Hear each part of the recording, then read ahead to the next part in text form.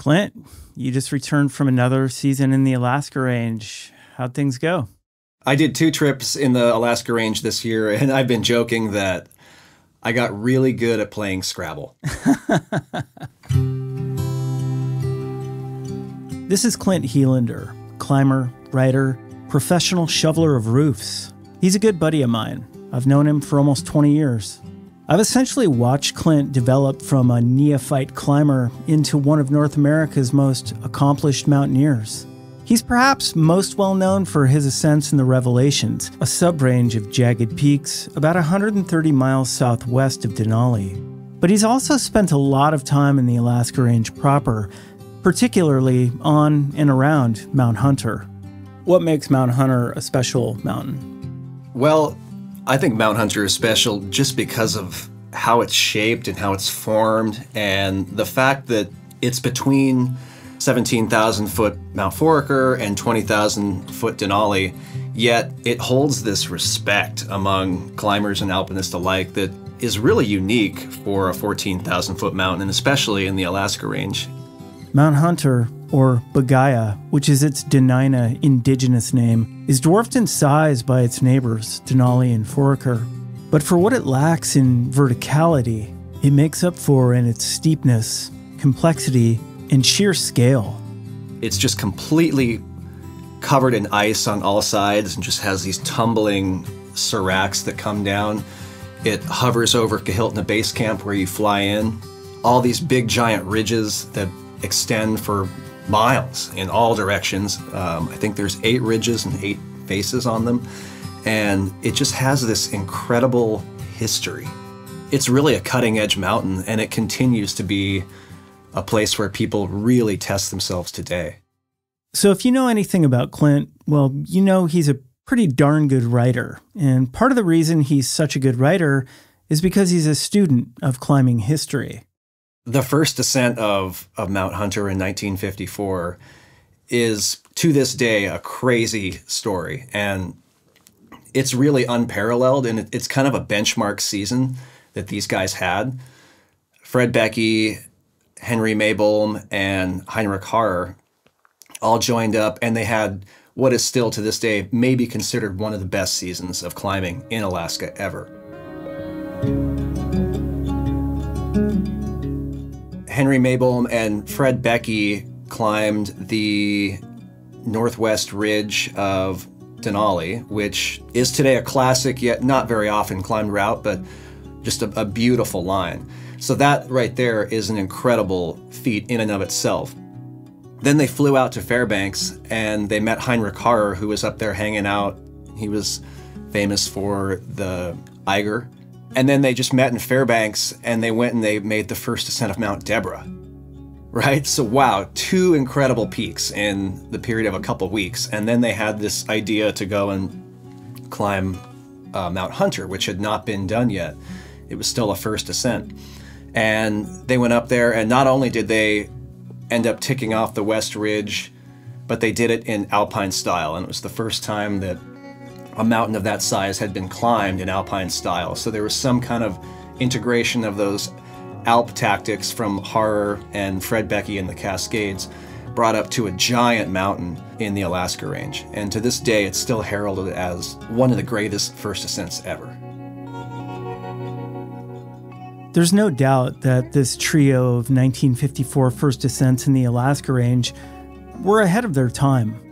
But it wouldn't be long before more alpine-style tactics would come to the Alaska Range, and Mount Hunter was right in the thick of it. During the 70s and the 80s, people continued to focus on Mount Hunter, first via the ridge lines like the Northeast Ridge, the Southwest Ridge. The South Ridge in 1973 is another incredible story. A young John Waterman went up there. Okay, before we go any farther, I want to clarify something. The John Waterman Clint is referring to here, for the most part, we're going to refer to him as Johnny throughout this episode because, well, there's another John Waterman who's going to pop up in this story. Yeah, it's kind of complicated. But for now, let's get back to Johnny. He returned in 1978. He flew in March, and he completed what is, in all reality, the most audacious, wild, insane solo ascent that's probably ever been done. People can compare, solos of El Cap and stuff like that. That's totally different. But Waterman flew in by himself, and for 145 days, he made the first ascent of the southeast spur and then traversed the mountain. That's right. 145 days. That's almost half a year solo on Mount Hunter. Yeah, it's without a doubt one of the greatest solo ascents of all time, and he accomplished a feat that will never be replicated, and I really don't think it's got the credit that it deserves.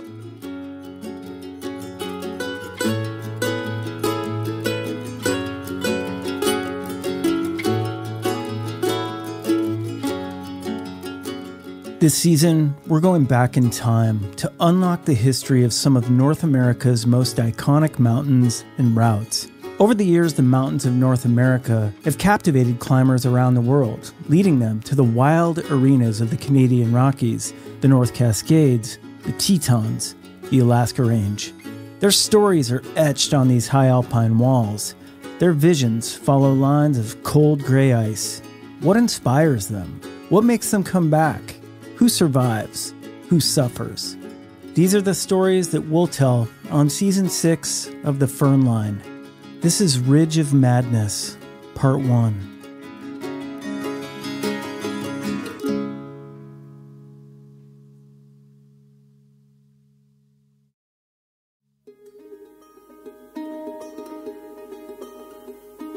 I think the easy route would be to say that this is a story about climbing a ridge on Mount Hunter. But if you dig below the surface, it's a little more complex than that, maybe even intriguing. The way I see it, this is really more of a story about the people that climbed that ridge on Mount Hunter. One of them, a troubled solo climber who spent a remarkable 145 days making the first ascent of that ridge and the first complete traverse of the mountain. On the flip side, you had a team of 3 young friends who believed that they could climb the ridge alpine style and traverse the mountain in 7 days. Of course, the climb took them 13 days, but they eventually made it down, frostbitten but alive. As starkly different as these experiences were, there were also parallels. Both climbs pushed their respective members to the edges of human endurance, where the line between life and death is perilously thin. Both climbs attracted notoriety, but where 3 of the climbers eventually found happiness and success, another found infamy and loneliness.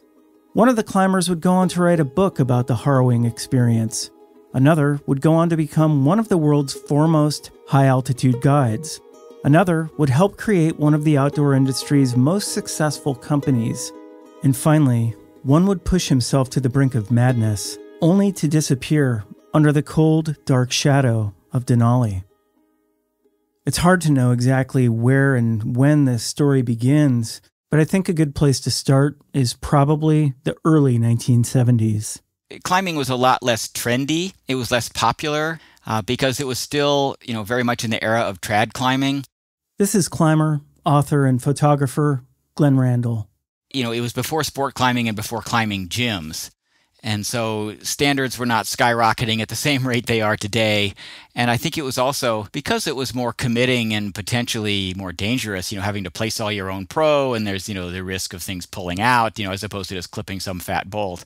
It was the perfect way post-60s. This is world-renowned high-altitude mountain guide, Pete Athens. I think to express the need in a more natural way, being outside of freedom and wanting to see the world, wanting to see what climbing would recommend, and then to test ourselves.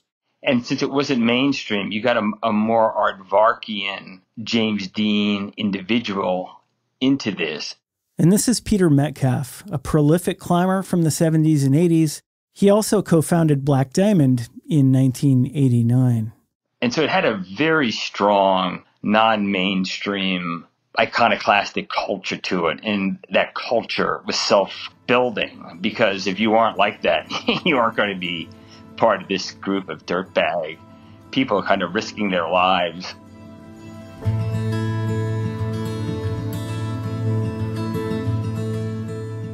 Climbing was so much different in the 1970s than it is today. Obviously, the technology, gear, and standards were a far cry from where things are at now.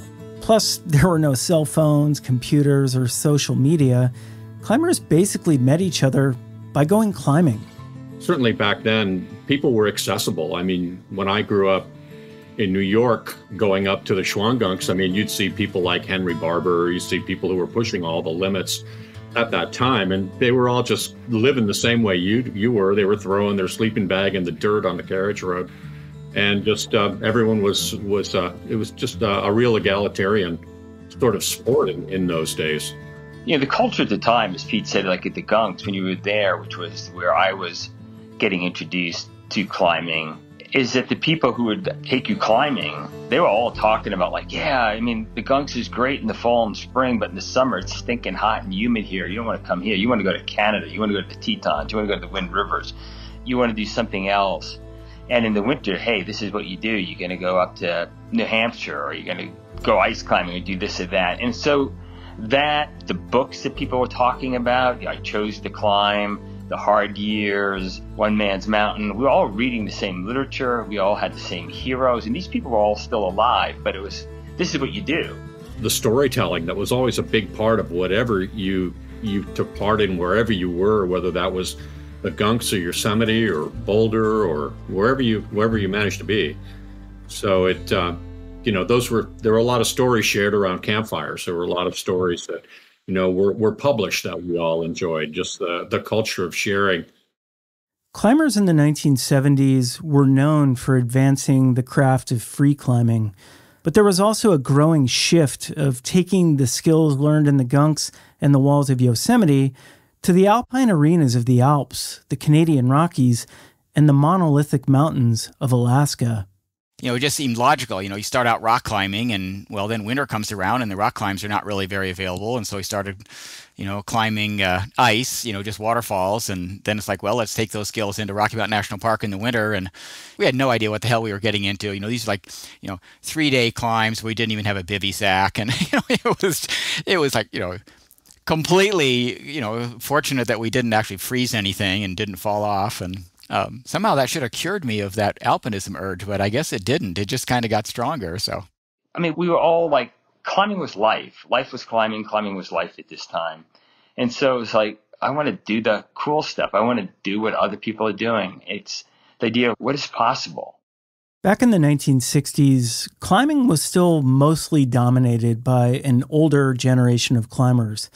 But as the 70s rolled around, a younger group of bold climbers emerged. The Stone Masters in Yosemite come to mind. But there was a young climber from the East Coast that had been turning heads, both on rock and in the mountains. His name was Johnny Waterman. Johnny cut his teeth at the Schwangunks in the 60s. So, remember how I mentioned at the beginning of this episode that there was another John Waterman who would pop up in this story? Well, this is him. He's an author and climber who's written extensively about Alaska range climbing, and as you'll learn over the course of this story, he shares a strange, almost cosmic relationship with Johnny Waterman. He was really good in the mountains. He was a good technical climber. He's more than good. He was great, and he was bold.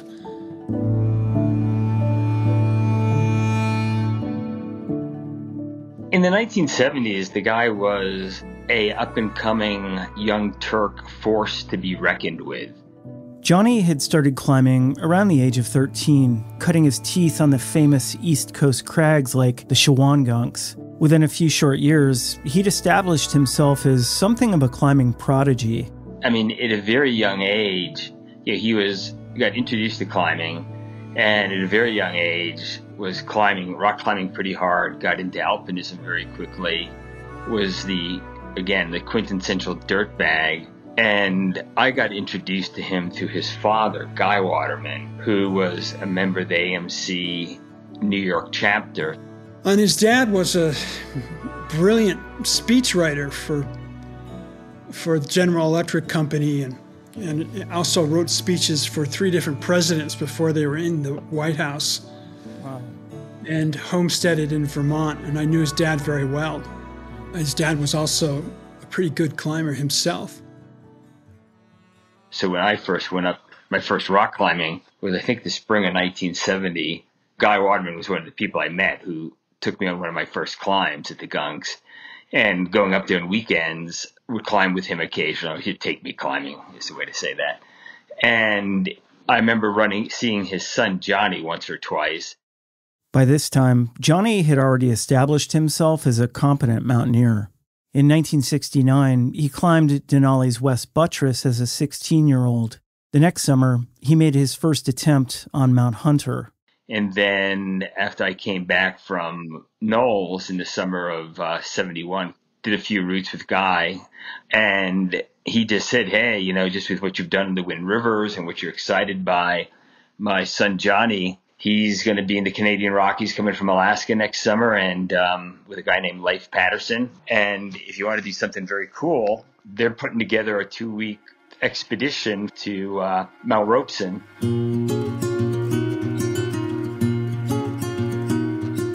Peter jumped at the opportunity and, with a few friends, caught a train to the whistle stop at Mount Robeson Station. There, he met up with Johnny for 2 weeks, climbing a new route on Whitehorn, as well as Robeson's Cane Face. I mean, he was just an awesome guy to be around. He had just come back from Alaska, so he is the first guy I'm talking to spending 2 weeks on a big mountain. And he had just done the first ascent of the east ridge of Mount Huntington with Rocky Keeler and some other hot shit guys. And this was just awesome to be hearing these stories, staying in a tent and hanging out and climbing with the guy and hearing these stories. And just seeing how he climbed, the efficiency of how he climbed, how light he climbed, just all of that. Peter was enthralled to be climbing with a kid like Johnny, but even then, there were warning signs of things to come.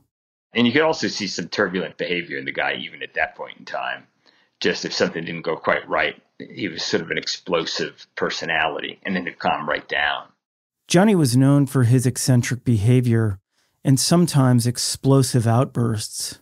But that didn't keep other hotshot climbers of the day from roping up with him. In addition to his climb on the east ridge of Huntington in 1972, he began to turn his attention to another mountain, a mountain that in many ways would come to define his life. There were some real disappointments on 2 attempts on the south ridge of Mount Hunter.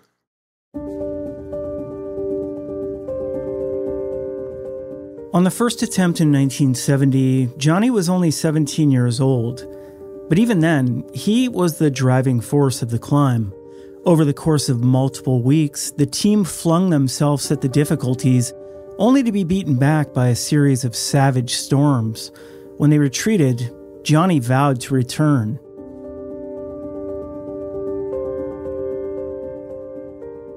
After graduating from high school, Johnny traveled to England, Turkey, and the Alps to climb. In 1971, he briefly attended Western Washington University, but soon dropped out. Climbing had become his sole obsession. By 1973, Johnny returned to Mount Hunter with a team consisting of Dean Rao, Don Black, and Dave Carman. Once again, they threw themselves at the South Ridge. They climbed in expedition style, doing this really wild knife-edge ridge of incredible cornicing and stuff called the Changabang Arete, right? I mean, just that name kind of evokes a fear. And this young guy, Johnny, gets back to town, and he's staring at it from the river in Talkeetna, and he realizes that when they were climbing in a storm and they got to the summit, they had actually missed the summit by 200 feet.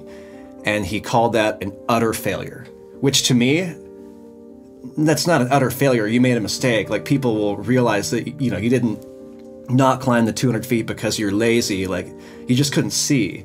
But that gnawed and ate at him for years and years. And, among many other things, I think that really developed with him this emotional cancer of Mount Hunter.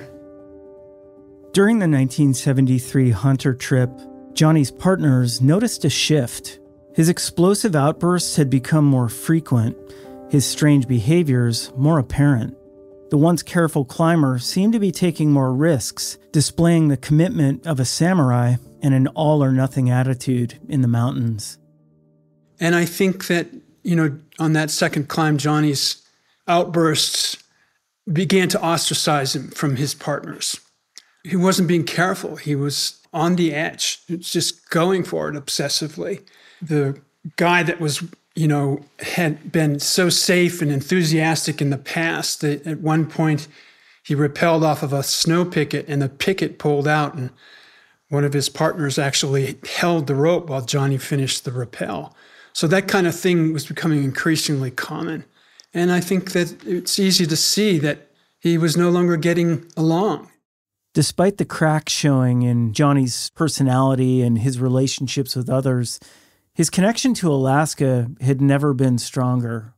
I think that, like many people like myself, he was just enchanted with, the beauty and the grandeur of not only the mountains, but Alaska itself. It really, for the right person, it is a hook.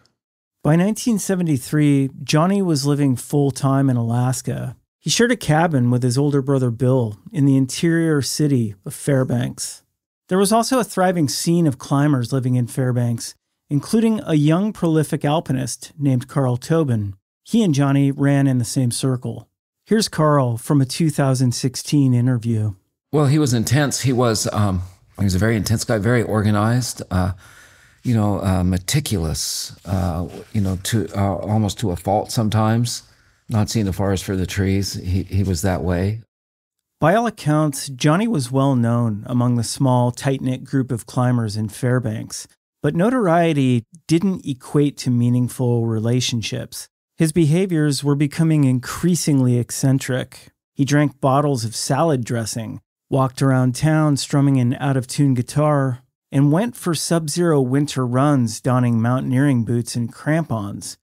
But if these antics alienated him from others, he at least had his older brother Bill. Bill was a couple years older than Johnny and was a climber, but was not as passionate about it, was not committed to a life of climbing as Johnny was. And he lost his leg while in the midst of hopping freights outside of Winnipeg, Canada. His whole lower leg was amputated. Even with his physical limitations, Bill stayed active. Sometime around 1973, he traveled back east to spend some time rock climbing with his family. But what happened next would shock the Watermans. Shortly thereafter, the last that the family heard from him, that his father heard from him, was about 1973, and it was a mysterious sort of farewell that he was going away, and they never heard from him again. Guy, Johnny and Bill's father, assumed that he would eventually get back in touch. So how this affected Johnny, I don't really know. Maybe Johnny, too, assumed that Bill would just reappear again. But I think as the years went by and as Johnny began to sort of become more and more detached, he probably believed that his brother was dead as well.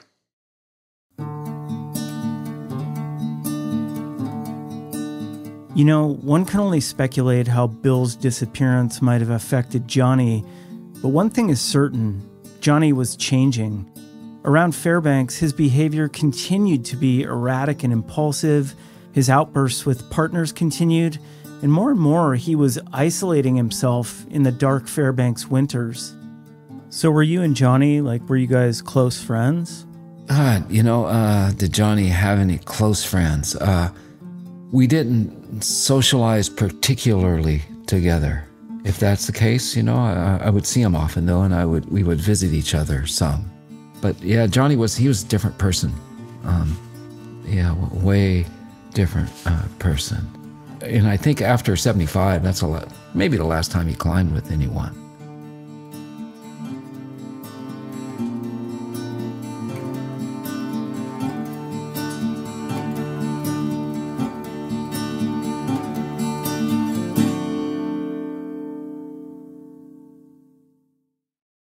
So Clint, tell me about Mount Hunter's Southeast Spur. It's just this iconic route. You can't help staring at it from Talkeetna, and the spur just rips down from the south summit of Mount Hunter, and you just can't help but stare at it. It's just this iconic blade separating parts of the glacier, and it's easy to see why it would be so appealing from far away. What about you, John? Anything to add? There's seldom climbers on it because it's very committing. It's not the kind of route that people are apt to go tackle because it involves so much time to get across this long, horizontal, double corniced ridge. If you were on that route and you got a snowstorm, you would be in a hell of a pickle because the route already has this double cornicing on it, and then laden with snow becomes that kind of place becomes really tricky. And these are the kind of routes that were done in the 1970s throughout Alaska and the Yukon territories and the St. Elias Range, for instance, the Alaska Ranges. But they're not really done anymore just because they're dangerous. They're just straight out dangerous, the double cornicing. There's an objective danger there that most climbers wisely, they go look for things that are more aesthetic and direct, like the Kassin. Having climbed Hunter's South Ridge in 1973, albeit not to the true summit, Johnny certainly would have known about Hunter's Southeast Spur. But there was another young alpinist who also had his eye on that route. Here's Peter Metcalf. The origin story of that specific route was I was in Alaska in 75, and the one thing I observed on a clear day in Talkeetna, if you got a clear day and you walk down to sit in the river to take a piss or just to take a look at things, there you see the big three. There's Foraker, Hunter, and McKinley. And in plain view is this unbelievable south face with that central rib coming right down it. And I just went slack jaw looking at it, asking everybody, like, well, what is that? I mean, it's Hunter. Like, has that route been done? I was just enthralled by it, and that was in 75. Peter started researching the line, and back then, the person to talk to about all things Alaska Range was Bradford Washburn. Going up to see Washburn up at the Boston Museum of Science to get some photos, spend some time with him and start delving into it and thinking, okay, we've got to climb this thing. This is going to be so cool, because I'd done a couple other trips to Alaska, first ascents, and thought, all right, I'm ready for this guy. So in 1977, Peter set out with a team of climbers to give the Southeast Spur a try, and it didn't turn out so great. We went up there, drove up from Yosemite to Tetons. Anyway, it failed for reasons of the wrong party, the wrong approach, lack of experience. You know, maybe I had a couple expeditions to Alaska, but they were expedition style or capsule style, not like this. Hence, coming back, I understood that one's got to do this thing truly. It's got to be alpine style. Fresh off his Southeast Spur attempt, Peter was already hatching plans to return to Hunter in the future, but he wasn't the only one. Back in Fairbanks, Johnny was charting his own course for an attempt on the Southeast Spur, but Johnny was battling demons. In addition to the unresolved nature of his brother Bill's disappearance, for years, Johnny had been experiencing a string of tragedies involving friends, mentors, and climbing partners. Well, one of the first deaths that must have really hit him hard was that of Howie Davis. And this was a friend whom he climbed with in the Gunks in New York. And they could be seen skipping down the carriage road en route to another climb, doing handstands and cartwheels. They were both very gymnastic, particularly Howie. But Howie was spurned in a love affair and committed suicide by jumping off of a climb there. Of course, died when he hit the ground. And of course, that would have wrecked Johnny as his, principal climbing partner. Then there was the famous Boyd Everett, who was the master expedition planner in Alaska. He wrote the little booklet called The Organization of an Alaskan Expedition, and had already done many Alaskan climbs. And he saw this great potential in Johnny there at the Gunks and kind of took him under his wing and would drive him to the cliffs And one of the first people, I think the first person that Johnny tied in with was another protege of Everett's. His name was Dave Seidman. He was a gifted rock climber and all-around mountaineer who I believe Johnny had gone with him to the West Buttress on Denali. And Boyd Everett and Dave Seidman were both killed in an avalanche on Dhaulagiri along with 5 others. And it continued as Johnny continued climbing. More and more friends, and particularly mentors, began to drop off. Chuck Lokes, who fell in the Tetons and was killed, and Ed Nestor, the very safe Ed Nestor, was killed. Rocky Keeler, who Johnny did the first ascent of the East Ridge of Huntington with, was killed in a bicycle accident. And by my count, there were 9 different people whom Johnny was inspired by and had climbed with. And Leif Patterson is another of the Canadian climber where Johnny often stayed. And all these guys died as Johnny was beginning to cut his teeth as an alpinist. So at the same time, Johnny must have wondered about his brother Bill, which would have been, if Johnny really believed that Bill was dead, that would have been number 10 on the list. So most climbers, serious climbers, have a couple, maybe even 3 or 4 friends that died, but 10, that really took a toll on Johnny. By the end of 1977, Johnny's course for the Southeast Spur was set. He headed down to the village of Talkeetna, the launch point for his expedition, to continue his preparations. Now, Talkeetna in the dead of winter in the late 1970s, it was probably pretty grim, with even the most grizzled Alaskans driven to heavy drinking and dark bouts of depression. But even then, Johnny's behaviors stood out like a sore thumb.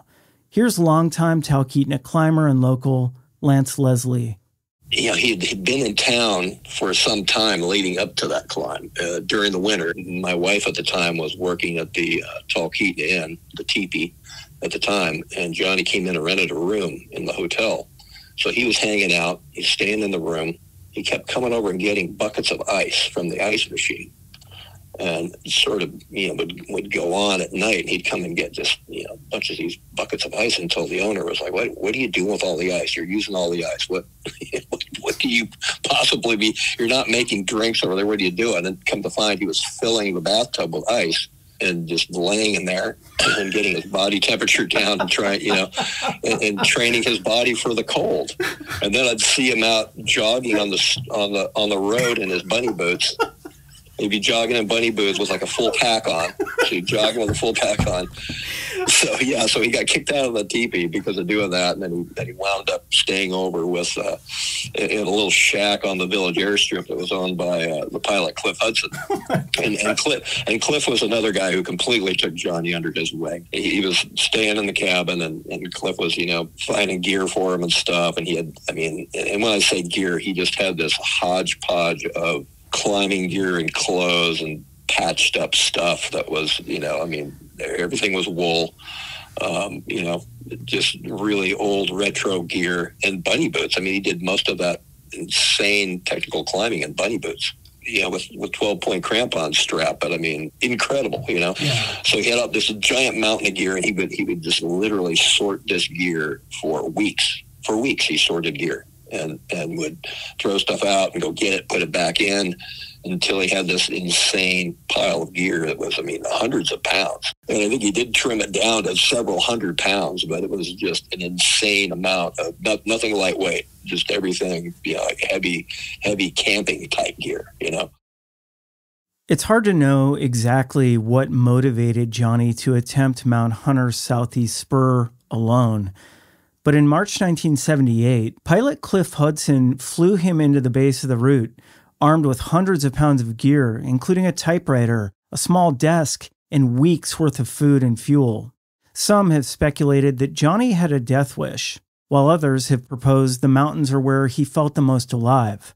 What is certain is that what followed was one of the most extraordinary, yet strange mountaineering feats of all time. Again, here's Clint Helander. When you read his 1979 American Alpine Journal entry on that climb, you can get a little bit of insight into his mind.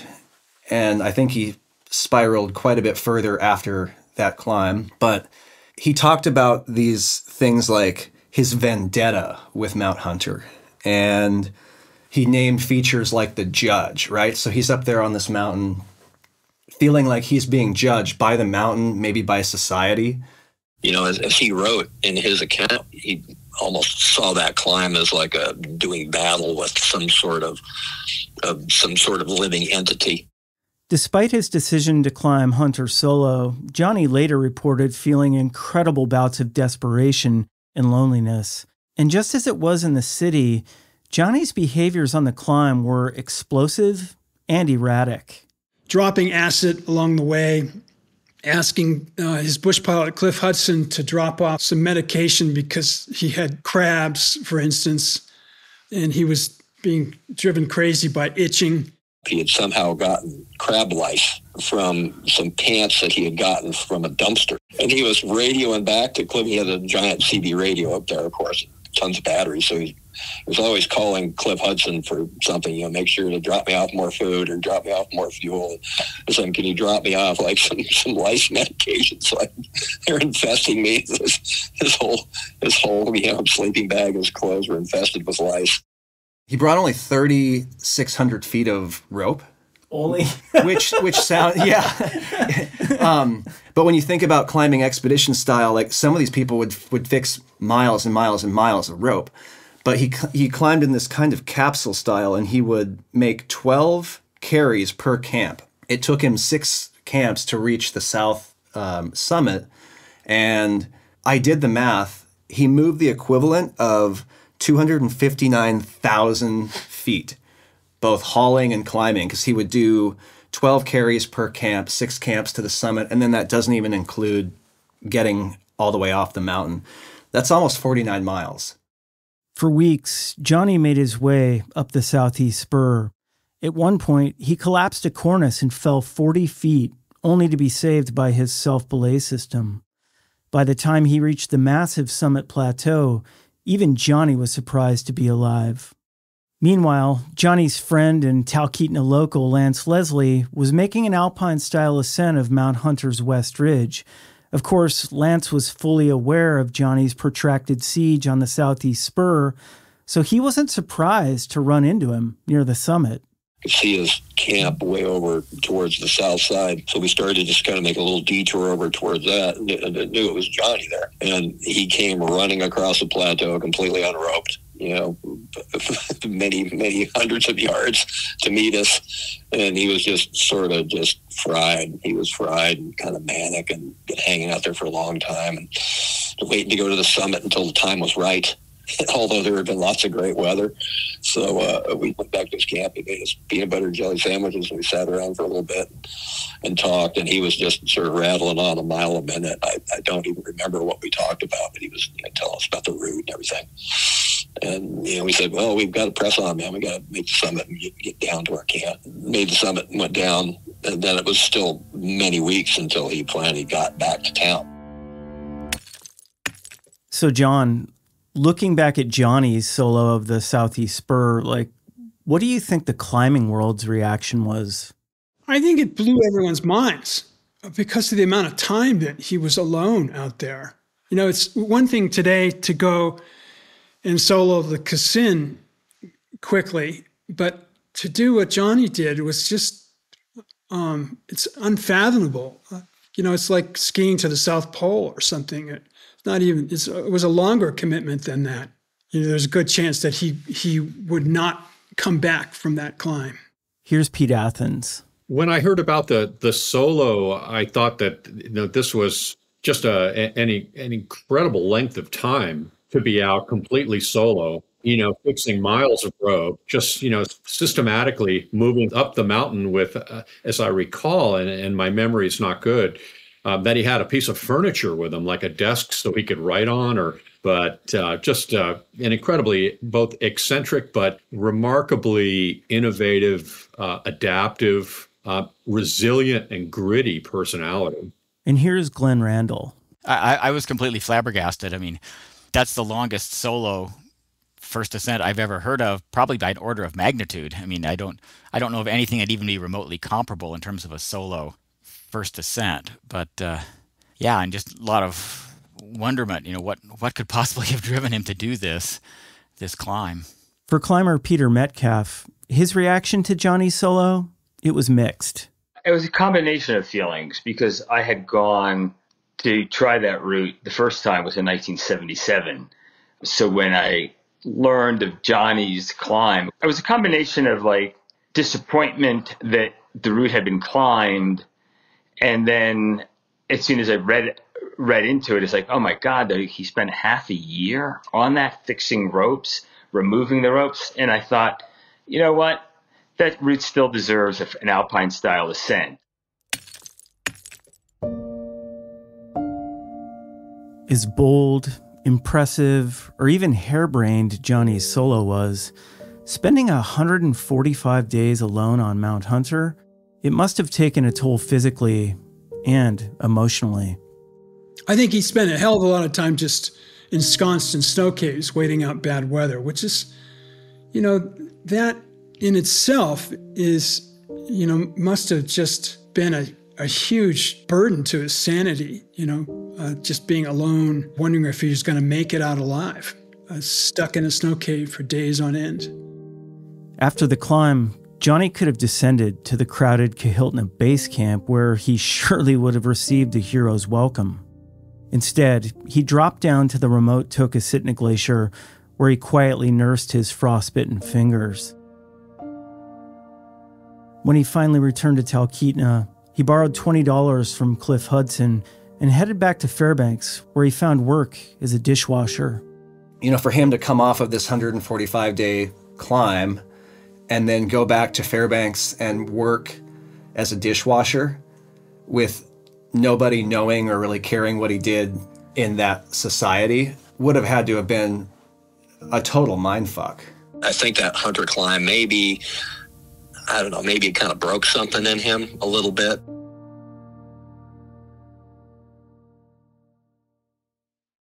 If Johnny's behaviors were seen as strange before the Hunter climb, well, they escalated to new heights upon his return to Fairbanks. Yeah, when he got back from that, he was definitely a little fried. Maybe that's when he really started taking the acid. I don't know. He was an iconoclast, and he ran a campaign on the University of Alaska Fairbanks campus for president of the U.S. and just had all these crazy ideas. He just got weirder and weirder. That's when he started wearing the cape.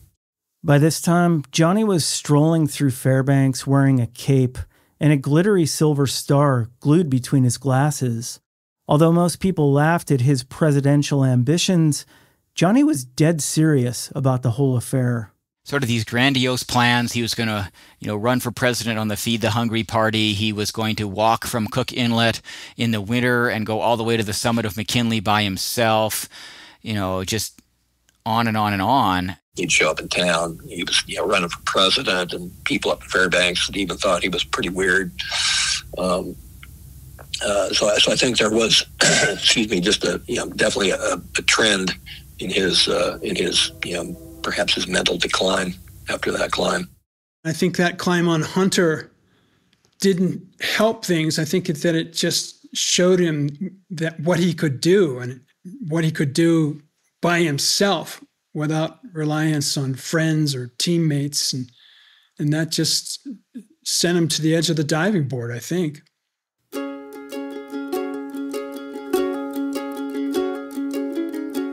While Johnny's life continued to spiral in the dark Fairbanks winter of 1978 and 1979, a trio of motivated young climbers had their eye on Mount Hunter's southeast spur. But where Johnny had spent 145 days soloing the mountain, they wanted to do it in a week. Here's Peter Metcalf. Back at that time, there had been very few routes that had been big technical routes done alpine style in Alaska yet. People don't have to appreciate that. So there was sort of that breakthrough to do that. And then it was an understanding for me that, wow, okay, I've done a lot with Glenn and Pete, a lot of technical vertical waterfall ice. Felt pretty good about that and feel really good about my rock climbing and walls. I've been to Alaska numerous times, but you know what? I've never combined them all, which is I gotta do technical mixed routes and big routes with a pack on my back that are multi-day just to feel what that's really about and get comfortable with it. So that was when it hit me, like I gotta go to the Alps for a season or two and just start doing the North Walls, like the Walker Spur and the Eckpfeiler and things like that. And so that was the plan, which is what happened was, okay, two seasons of doing that with different buddies. And then a recognition, too, that it had to be the right team. And so when coming back from the Alps in the fall of '79, it was, okay, it's time, back to Boulder, going to do this, and who's the team? And recruited both Pete and Glenn. I had been to Alaska once before, 1978, and done a new route on Mount Huntington. And the driving force behind that one was a guy named Angus Thurmer, who had gotten some new photos from Washburn of the south side of Mount Huntington and noticed there was this unclimbed spur and recruited me and a couple other guys, and we went up there and fortunately got up it. So I did have a little bit of Alaskan experience, so I had some idea of the scale and the difficulties and the weather and stuff. I had never been to Alaska, so I had always wanted to go. I was, enthralled by the literature of the time. Loved the idea of going up on a big mountain. Was a big fan of Robert Service and the history of gold mining and all of that stuff. So the romance was pretty thick and deep. But obviously, I was also, I think at the time, thinking, am I up for what's going to be a mirror of this mountain showing me the skills that I have? Are they adequate, or is it going to show me that I'm really woefully underprepared? The team started planning their climb. If it took Johnny Waterman 145 days to solo and traverse the mountain, how long would it take for a trio of young guns to do it in alpine style? In 1979, this wasn't unknown. Really began to work on the food, what kind of gear did we need, how much gear could we actually climb with and do this, and what did you need to survive on a route like that? Overanalyzing, shaving ounces off the Logan bread rations, figuring out what we were going to put in the Gorp mix. I mean, really a lot of the sub-atomizing of how we were going to do this, the equipment we would need. Do you need tents or do you not? Can you just hack a snow cave and stay on a ledge? Can you do open bivvies? How do you do it? But then, obviously the appreciation for the fact that we were stepping into the unknown on a lot of parts of this climb, whether we could endure the duration that it would require, whether we were going to be fortunate enough with the weather, just so many unknowns over which we had absolutely no control. So we did drill down on the things we could control, our gear and our rations. Made a bunch of decisions on it, and these guys went along with it. And some of them were really dumb. I mean, one of them was like, okay, did the Walker Spur in 2 days. That's like 3,500 feet. Did that in mixed conditions, all with crampons on. This is twice the size. Double that, like you had 2 days worth of fudge. It's a week. Do this route in a week, no problem. And anyway, that's more than you were asking, but that's the origin story of getting to Hunter. As Peter Metcalf, Glenn Randall, and Pete Athens planned their alpine-style attempt on the Southeast Spur back in Alaska, Johnny continued his downward spiral. In December 1979, he flew into the Kahiltna Glacier, intent on making a winter solo ascent on Denali's south face. But December and January are the cruelest winter months. After 10 days, Johnny implored his pilot to pick him up, stating, quote, "Take me home. I don't want to die." Then, a few months later, as Johnny lingered around Talkeetna, disaster struck. One of the things that people credit that really, really sent him spiraling was when he got down from Hunter and was preparing to go do the Solo of Denali. He had all of his writings and everything he owned in this cabin in Talkeetna. He was living in a cabin back behind the 76 station, Black John's cabin, as it was called. named after an old miner who lived there. And he came over it wasn't at night, it was during the day, to the 76 station and asked Rose if he could borrow the hose. Rose Jenny, she and her husband owned the Union 76 station that had the local laundromat. They also owned the cabin where Johnny was staying. And she said, no, the hose isn't even hooked up. It's winter, it'll freeze, so we don't hook it up in the winter. He's like, well, do you have a bucket for water or something? Well, like, what do you want water for? He didn't say anything. He just hung around for a while, and then he's like, ask her for the hose again. She was like, no, John, we just don't have a hose for you. What do you want a hose for? He's like, and he sat down and had a cup of coffee, and he's like, well, the cabin's on fire. And sure enough, the cabin was on fire, and it burnt most of the cabin to the ground. And everything he had written, which, he was, I don't know what you call it, but he basically wrote down everything, like what he ate, every climb he did, all of his thoughts. And it's kind of like when all of those notes and everything burned up, his life burned up with it. And I think that incident was a real breaking point for him. Whether Johnny was simply odd or spiraling deeper into mental illness, the cabin fire was a turning point in his life. The next day, Johnny made his way to Anchorage, where he checked himself into the Alaska Psychiatric Institute. But 2 weeks later, perhaps fearing they might never let him go, he checked himself back out. Within weeks, he was planning his next Denali climb, this one more extreme than the last. Back in Boulder, Peter Metcalf, Glenn Randall, and Pete Athens were continuing preparations for their upcoming Southeast Spur attempt. Although they would attempt to climb in a polar opposite style than Johnny Waterman, they still had respect for what he'd done.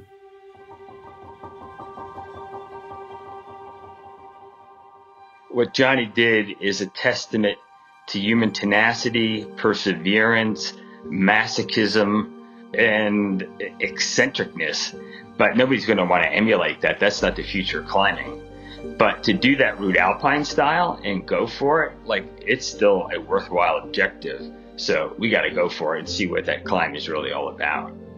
I knew I had, two great partners. I had climbed with Peter a bunch in various places. I'd climbed with Glenn in Boulder. Knew Glenn to be a superb technical climber. Both of these guys on rock and on ice far better than me. And I felt confident about the team. I probably didn't know as much about it as I would want to know now if anybody proposed something like that. We just loved being in the mountains, and we wanted to try to take some of these newfound skills and try to push ourselves. And we were inspired by the Swiss and, of course, the English and the people who were putting up the big climbs on the big faces in Europe. And I stupidly thought that if I was fit enough to do a couple of those climbs back to back, I probably could climb Mount Hunter.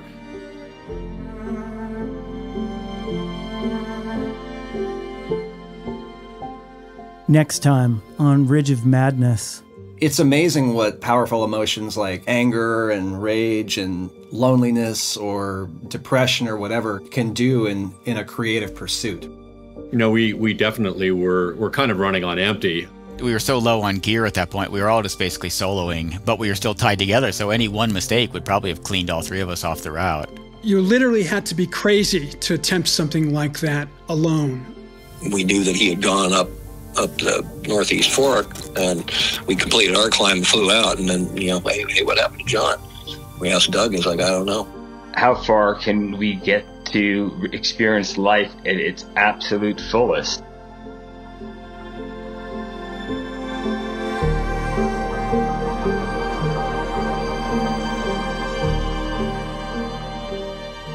The Firn Line is written and produced by me, Evan Phillips. A huge thank you to Clint, John, Pete, Glenn, Peter, Lance, and Carl.